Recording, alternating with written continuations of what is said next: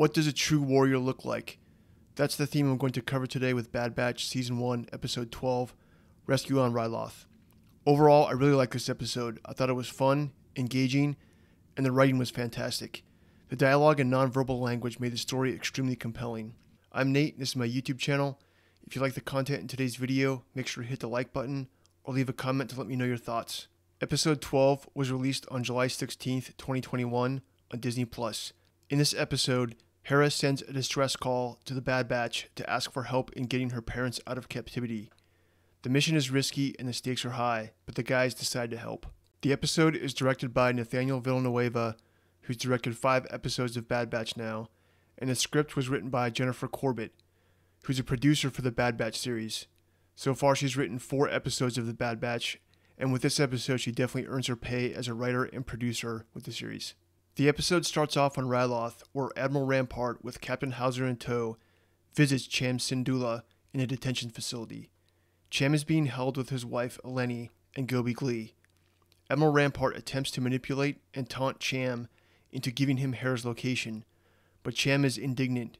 So Rampart tries to manipulate Eleni, but she is less diplomatic and tells Rampart she has seen how he treats his allies and she prefers to be his enemy. The last shot we see is of Captain Hauser appearing to ruminate on his loyalties. He's clearly bothered by the fact that his friends are now considered enemies. Out on the docking bay, Rampart tells Hauser to search the entire planet if he has to, but he must find Hera. Hauser objects to how the Twi'leks are being treated, and Rampart repeats the narrative that Cham and his fighters attacked the Empire and attempted to kill Senator Ta. Hauser pushes back. He saw what everyone else saw. Cham did not shoot Senator Ta. Keeping true to his toxic style of leadership, Rampart feigns ignorance of Hauser's claim and asks who shot Senator Ta if it wasn't Cham Syndulla. Hauser has no idea that it was actually Crosshair. Throughout the season, we've gotten to know Rampart, and we know that he is a shady person. The thing here that drives this idea home is the dialogue. If anyone has ever worked for a toxic leader, Rampart's words here are spot on. Rampart is making Hauser consider the idea that it's not Rampart that's the problem, it's actually him. He's the crazy one. We saw Hauser's hesitation in the first scene, and now we can sympathize with him because his boss is like any terrible boss we've experienced. We also see more of Rampart's devious nature. Here we get a sense for just how cutthroat he is. He is a true believer, so much so that he's willing to sacrifice his own integrity for the sake of the Empire. It's hard to imagine that he'll get anything significant in return, though, but with most toxic leaders, the return on investment is ego and the privileges of being part of the inner ring. The downside is that they grow a lot of enemies, and someday they will die at the hand of another toxic leader. I have no doubt in future seasons, Rampart will be taken out, probably by Tarkin. From her perch overlooking the palace compound, Hera watches Crosshair's squad as they finish searching the palace. She knows they are looking for her, and she decides to head to her hideout to send a transmission for help. On the Havoc Marauder, the guys receive a distress call from Hera. Though they are reluctant to take Hera's word that she is in serious trouble, Omega speaks up for her. Tech attempts to dismiss the claim as children sometimes overreact, but Omega, having now experienced life in the galaxy herself, thinks otherwise. She feels she has experienced enough now to see the galaxy honestly. Hunter tells Omega that they can't put their lives on the line every time someone is in trouble, to which Omega responds, "Isn't that what soldiers do?" This statement makes 2 points. The first point is that it's an active move by Omega to move the story forward. This means that the episode belongs to Omega. She is going to drive the story, grow the most, and force others to grow with her, which will mainly be Hunter and Hera.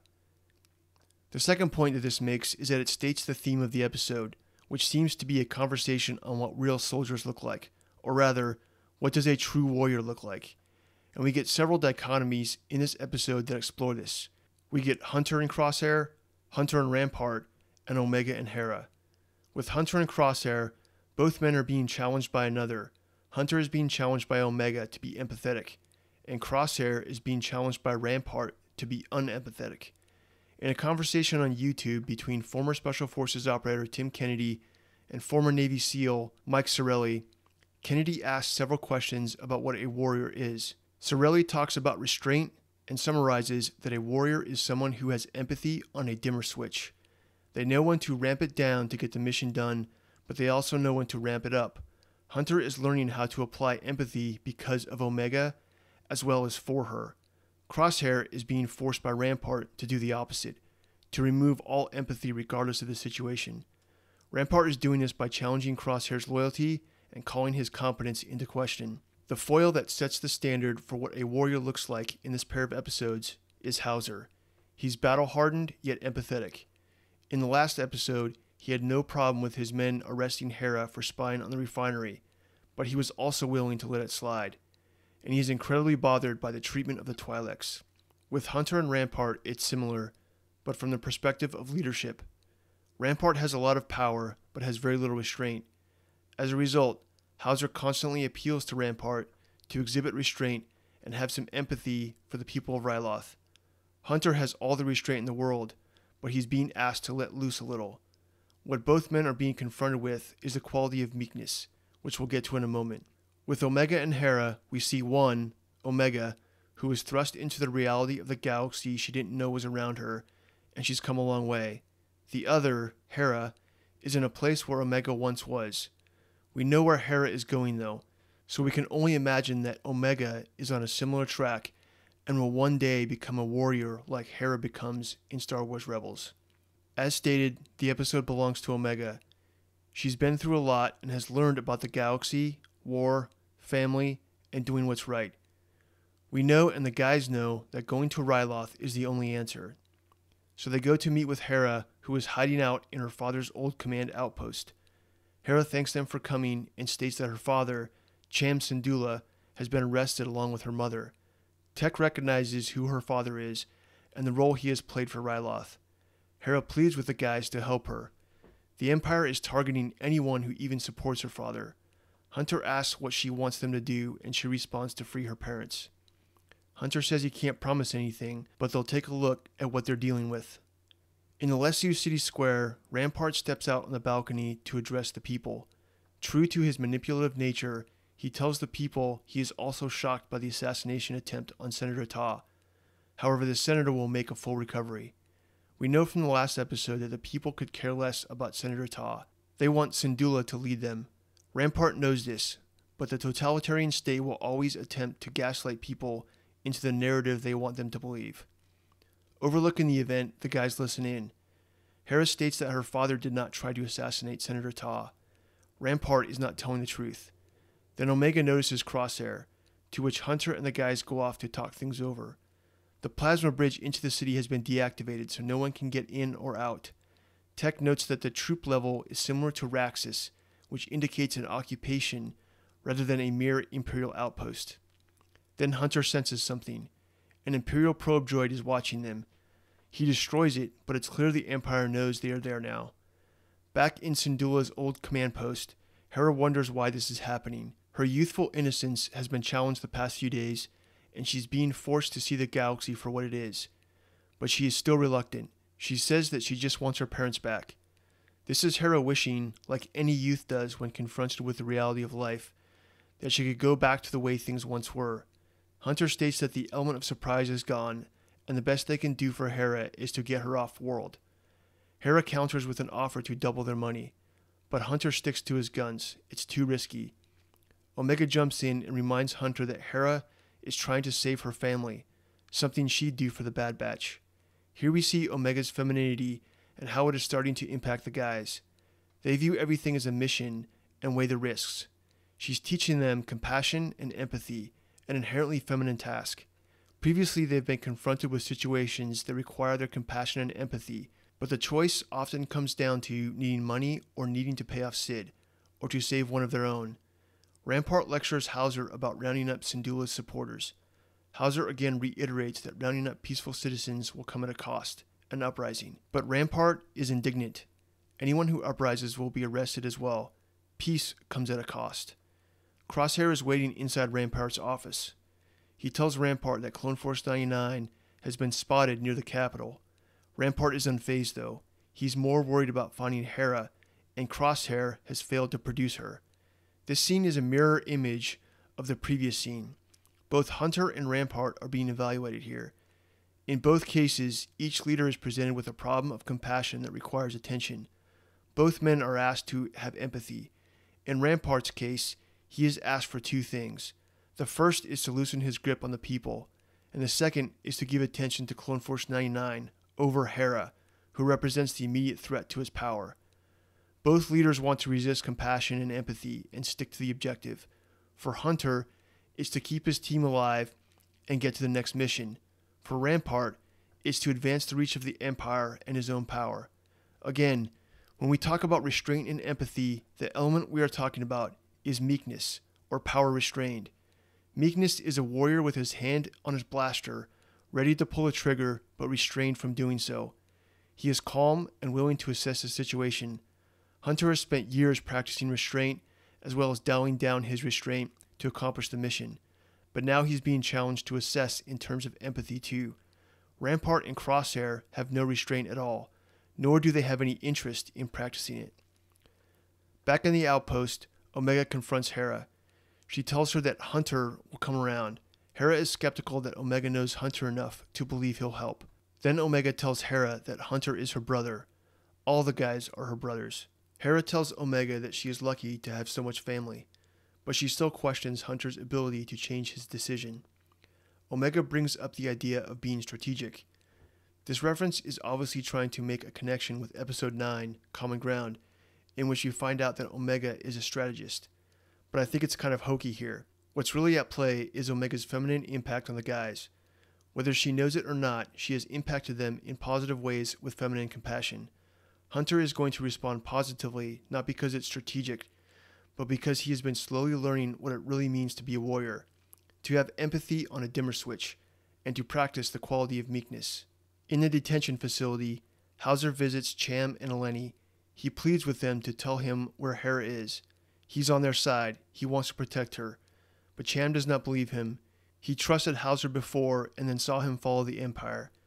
Cham will not make the same mistake of trusting Hauser again. At this point, we can see that Hauser is the epitome of a true warrior. He's battle-worn, battle-scarred, yet empathetic. He's the warrior that Hunter and Crosshair need to be, and the leader that Hunter and Rampart need to be. Back at the outpost, Hera and Omega pitch their plan to attack the refinery in order to draw Imperial forces away from the capital, so the rescue team can get Hera's parents out. Hunter thinks for a moment. He's in. It's a good plan. And Hera has done her work gaining intel on the refinery. Tech is surprised that Hunter is willing to let Omega and Hera be their own team, but we know that Hunter learned previously that Omega isn't just dead weight. She's a member of the team too, and he's learning to trust her. She did well while the guys were on Raxus. He can trust her here. At the refinery, Chopper inserts with a shift change. His goal is to deactivate the cannons overlooking the refinery so Tech and Wrecker can fly in and destroy them. Omega and Hera conduct an overwatch. Chopper gets to the control panel, but he can't deactivate the cannons. So Omega hatches a branch plan to steal one of the Imperial troop transports so they can blast the control console offline. At the capital, Hunter and Echo scale the city wall and get inside. Back at the refinery, Omega and Hera commandeer an Imperial transport. Hera notes that her parents would never approve of the plan, to which Omega says she won't tell. At this point, we see a drastic difference between the Hera we saw at the start of the last episode. She was daydreaming of a fantasy life, flying and living aboard a spaceship, but she wasn't active. Now she's active. Though Omega is still leading, Hera is somewhere between the innocent young girl she started as and the rebel leader she will become in Star Wars Rebels. Tech asks Omega if they've deactivated the cannons yet, but they haven't. Omega tells Tech not to shoot down their shuttle, which surprises Tech. And at this point, we see the girls stepping out on their own beyond what the adults in their lives had let them. For Omega, Tech wouldn't let her fly until she knew all the systems by memory. For Hera, her uncle wouldn't let her land or take off until he was comfortable with it. Hera's takeoff is a bit rough, but she eventually gets airborne, and she creates the diversion needed. They rescue Chopper and destroy the power for the guns. With this, both girls are being initiated into the galaxy here. Tech flies the Havoc Marauder into the canyon where the refinery sits, while Wrecker shoots all the cannons out. Back in the capital, Hauser notifies Rampart that the refinery is under attack. Rampart seems to be annoyed with Hauser. Here we see how good Dave Filoni's team has become. We don't need to hear what's on Hauser's mind, because we can see it on his face. There is a rift growing between Hauser and Rampart. Rampart tells Hauser to stay and guard the capital. He'll take care of the refinery. In the detention facility, Hunter and Echo show up and release Cham, Eleni, Gobi, and the others.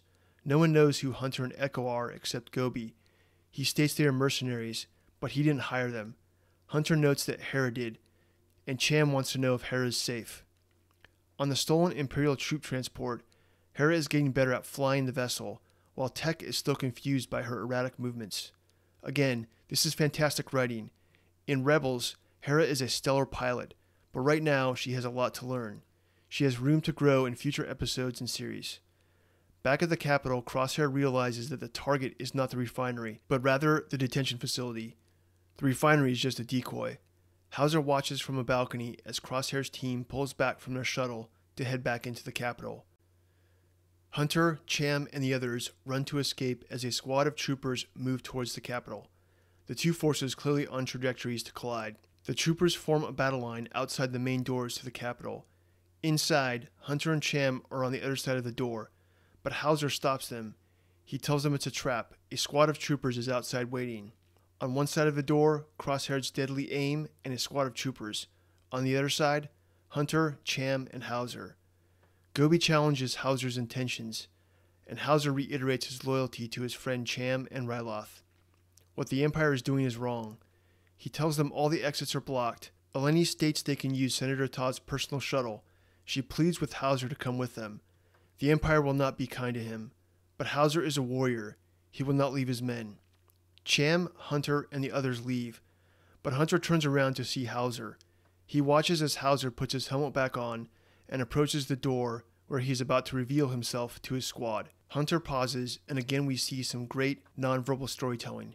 Hunter knows he's observing a true warrior, someone who leads, knows when to have restraint, and knows when to have empathy and compassion, and knows when to fight with everything he's got, and he's not afraid to confront the consequences for these actions.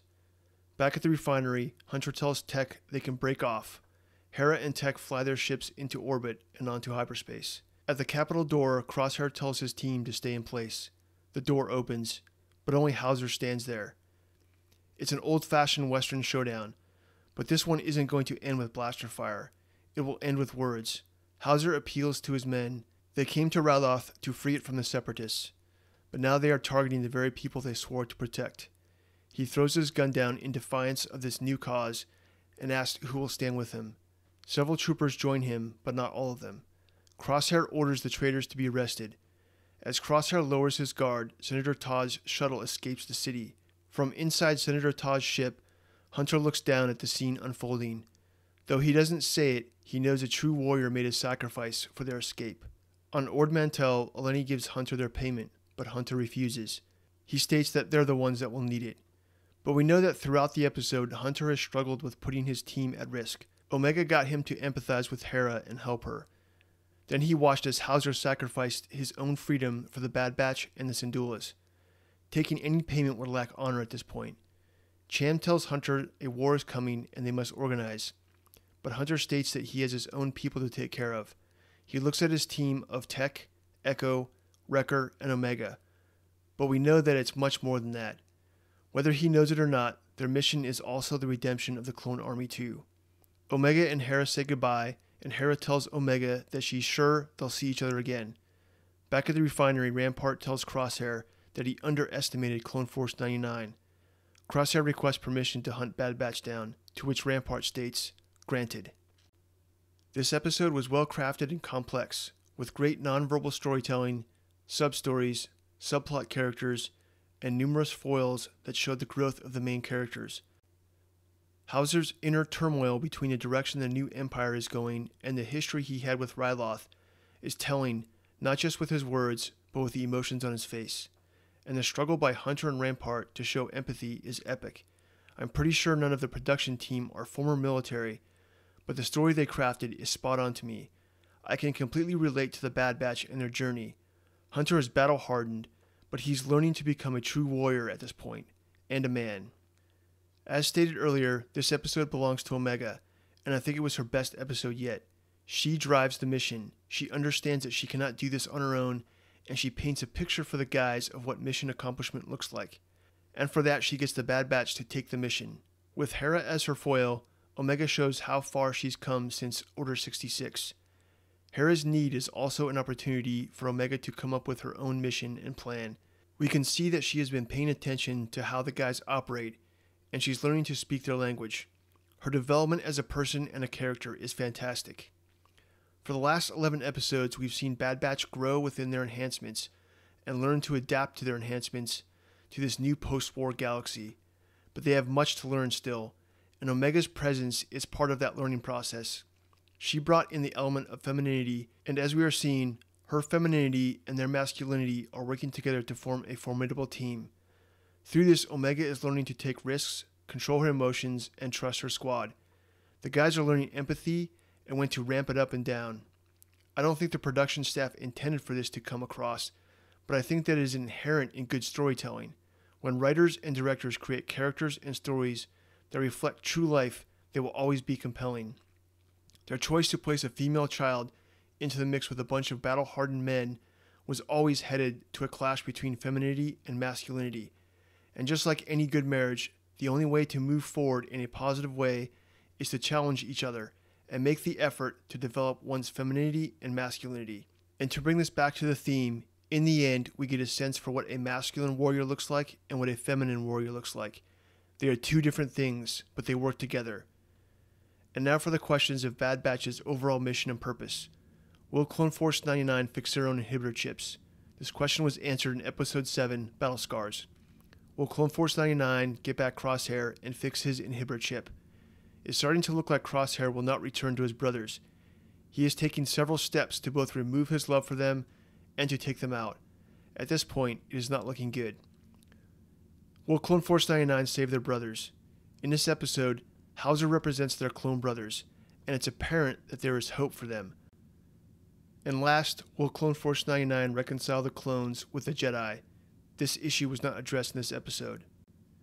Thanks for watching, and if you like the content in today's video, please hit the like button, leave a comment, share, or subscribe.